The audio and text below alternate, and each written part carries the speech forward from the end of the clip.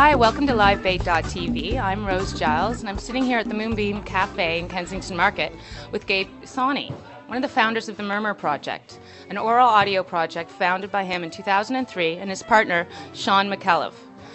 Gabe, why don't you tell us a little bit about the project, how it came to fruition, and how the idea came to be? Murmur is an oral storytelling project where we record and collect people's personal stories, personal anecdotes about specific places in the city that are important to them, why this place is important to you, or some particular or transformative event or story that you have about this place. And we record these people telling these personal stories in their own voice.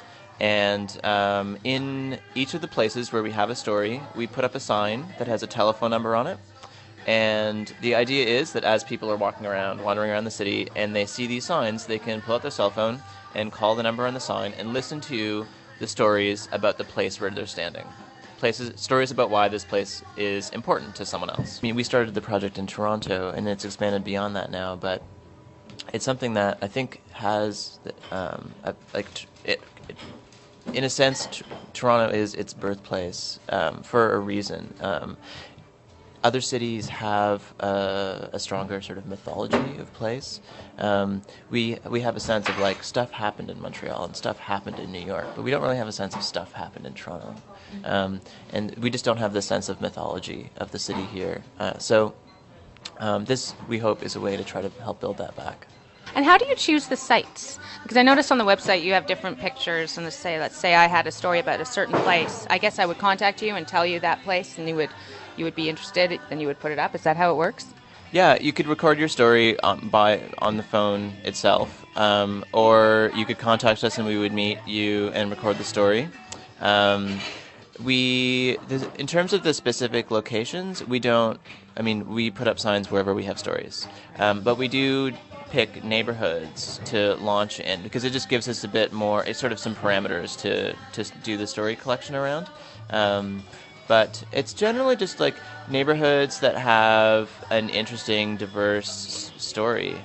In terms of how it got started, did it just start with a few stories and then grew from there? I mean, it launched in 2003, you said, so it's been going on for quite some time. So how has it evolved? Well, I guess it started off. With the partnership that we had with Terminus 1525, we got a great start at the beginning, launching it in Kensington and in Vancouver and in Montreal. After that, we expanded it to a few other neighborhoods in Toronto, and had the chance last year to do a little mini project in downtown Calgary. And then this year, we did a launch in San Jose, California, our first one outside of Canada. And next month in November we'll be launching it in Edinburgh, Scotland.